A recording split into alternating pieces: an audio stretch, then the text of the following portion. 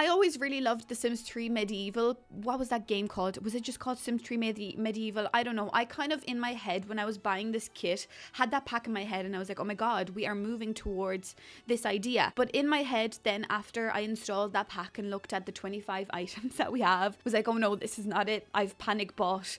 I don't know why I bought this, so I built a castle. I really wish that they took this kit and ran with the idea and made it into an actual pack, because I think we do need Sims 3 Medieval to come back into The Sims 4 as a reincarnated item. Please, Sims, please do that for me.